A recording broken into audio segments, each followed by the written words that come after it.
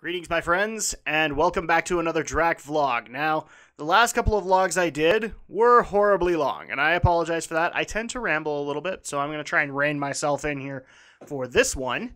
But today we're going to be talking about the most recently released animated short for Overwatch. So the second round of animated shorts are out, starting with The Last Bastion. So, just to give a little bit of a recap, because I never did the Overwatch animated shorts, we have Recall, which was done with Winston, or which focused on Winston. We had Alive, which focused on Widowmaker and a little bit of Tracer, but not so much. I would actually say it's not focused towards Tracer. I think we'll get a Tracer one. It's more focused towards Widowmaker. The next one we got was Dragons, which involved Hanzo, but also involved Genji. Again, I think that story was more based towards Hanzo than it was to Genji. And then we finally got the final animated short was Hero, based around Soldier 76. So this time around, we have a second round of animated shorts, starting with everybody's favorite little robo turret, Bastion. And I'm not going to worry too much about spoilers, because you can go to YouTube and look it up yourself. I'm just going to go right into my thoughts, which is, I love it. Again, this is another wonderful animated short, and really just makes me wish that Blizzard would just do a movie studio already. They're doing really well with these Overwatch animated shorts and all of the other stuff that they've got going for Hearthstone, for Warcraft, for StarCraft, all of that. It's just kind of reassures to me that they ought to just do their own animation studio and do a full-on Overwatch movie. But they're not going to do that. I've kind of resolved to that. For those who haven't seen it, it's the best way that I can describe the last Bastion is that it's Short Circuit meets Wall-E.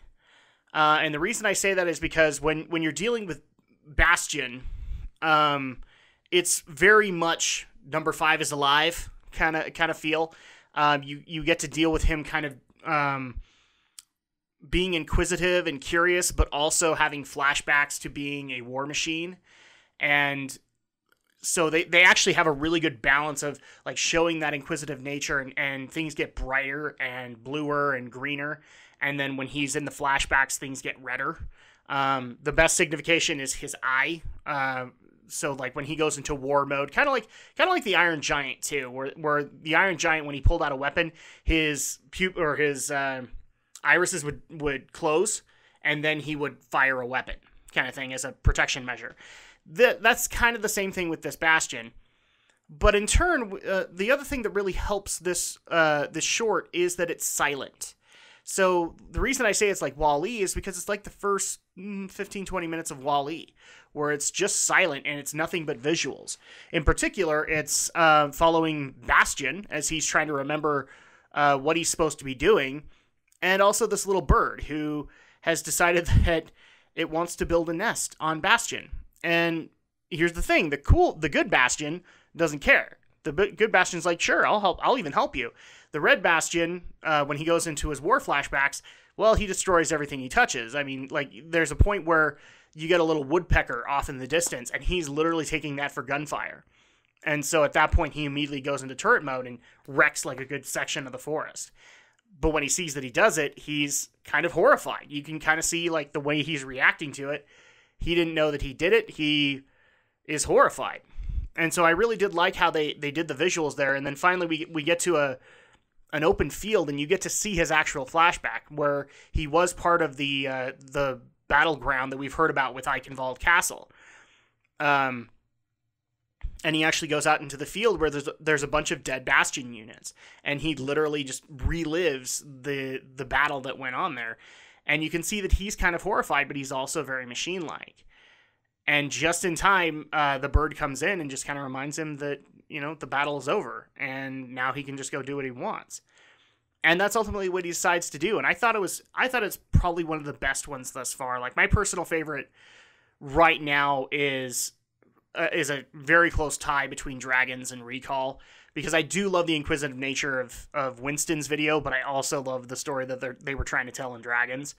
And this is right up there. This is cute. This is lovable. This is a great introduction to the Bastion character, as well as now I understand why they wanted to do Eichenwald Castle as the featured battleground and releasing the last Bastion with it. It really does work for that.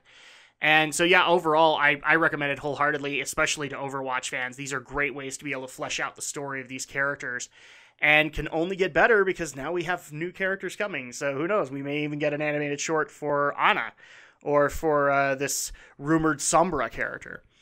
And I think that's going to go ahead and do it for me on this particular video. I'm trying to keep these shorter because I don't want to ramble. But yeah, I do recommend The Last Bastion for those who haven't seen it. I have a feeling the Overwatch fans at least have seen it, and probably the Blizzard fans too.